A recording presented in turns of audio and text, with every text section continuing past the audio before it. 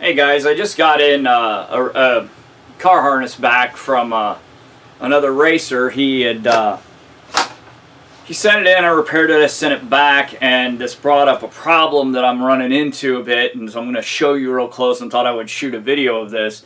So, the deal is, this is a common UV-5R. I tell guys this is a good radio, buy this radio. Now it's interesting because this is the radio the guy sent back to me, and he sent me a video and it wasn't just working and I didn't catch it in the video. This looks like a UV-5R. They're not the same. This radio has a faceplate on it, has all these little torque screws.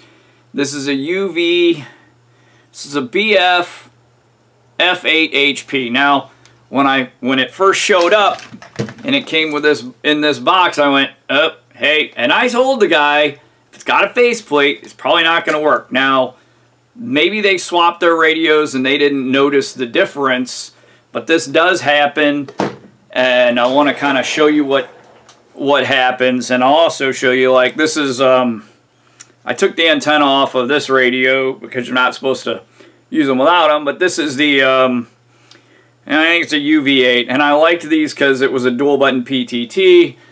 Problem with this radio that I can't seem to keep in frame with myself is, as much as I like it, the dual function PTT I've decided is more of a liability than an asset. So even though we have these and use these sometimes, I program both sides to the same frequency. We do the same thing with the UV-5R.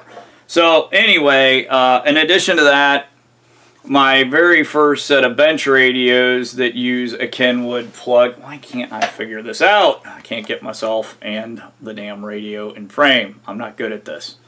We need to move this way. Hey, there you go. This is an Olympia. And I'll show you once we get a close-up on the bench. So we're kind of trying some new contraptions out. I got a new camera mount. I tried plugging it into my monitor, had feedback, but whatever. I'll show you down here up close what's going on. And it's just differences in the radio cases make a difference. And it's minor, but it's causing some problems. So let's zoom in on the bench and see what happens.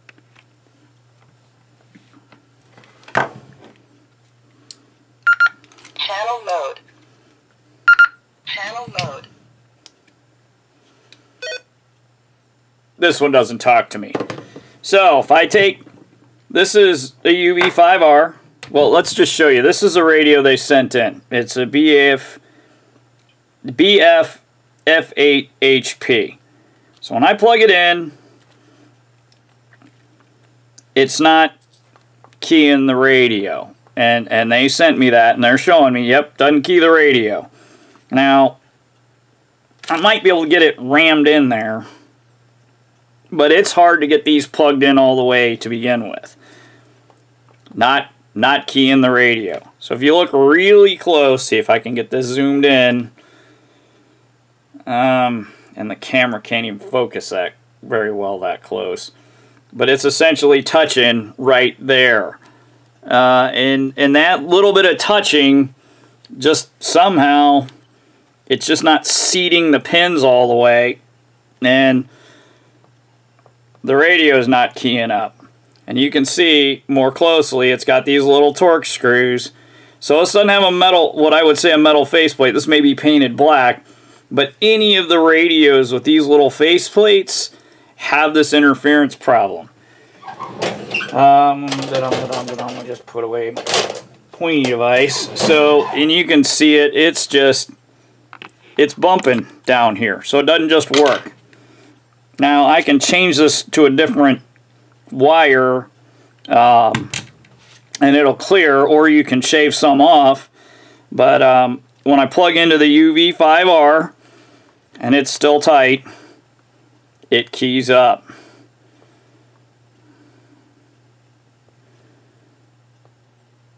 So we're having a case interference problem. Now even on the UV-5R, this thing's a pain. Like, this thing does not want to just come out.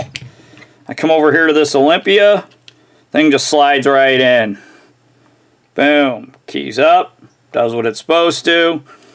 Now, I'm telling you this, and on the Kenwoods you can key the radio without having a headset plugged in. If you're using my Motorola, you got to have a headset plugged in. It's just the way the radios work.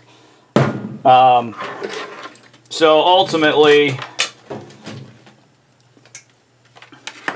you know, I'm plug this in, and I'm going to end up changing this cord. Or, you know, really what I usually just tell guys, just make sure you got a UV-5R in the car, and you can buy the high-powered version where it doesn't have a faceplate. It's 8 watts, but ultimately the faceplate, anything with a faceplate is not going to work with this plug. I don't really want to molest, you know, I don't want to shave the plug down. These things are 25 bucks. I mean, it's, you actually pay extra for this one, but it's not so much that it's the faceplate. The 8 HP is going to indicate that it's an 8 watt radio, and you can still get 8 watts without the faceplate. And, you know, but it's an easy thing to mess up. This is sold as a B-Tech, I believe. Let's see if what it says underneath the battery pack. Oh, it does say it's a Baofeng,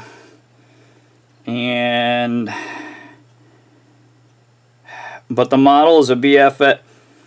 I don't know if I can get in there to see that. Let's see if it'll focus. And the model's going to be right there. It says it's a BF-F8HP, but it does say it's a Baofeng and not a B-Tech. B-Tech is the U.S. seller of Baofengs on Amazon. Well, they are the U.S. seller, and they are on Amazon. An interesting thing, too, if you look, I'd say this is a high-capacity battery of some form. It's fatter than this one. I don't have any of my other radios in here right now. Oh, yeah, I do. Get up.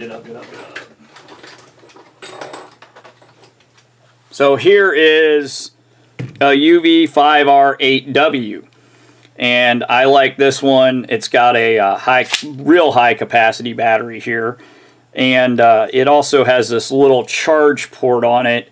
So we've been plugging that in to USB power versus using a battery eliminator. I like this arrangement. We're bad about leaving the radio on, not actually charging the battery, and it's not so big of a deal on a race weekend. We usually show up and charge the radio or put in a good battery. But after race weekend, we forget to turn the radio off, and then the car's got a dead battery when we show up to a practice day. But this is an 8 watt, no faceplate, and it's got the big battery. I like this arrangement. Now there you go. I gotta either replace this wire or say to the dude, hey, get a non-faceplate model. I'm gonna leave it, give him the option, and I may change the cord anyway. I think I've got some cords that'll solve his problem still. And that's it.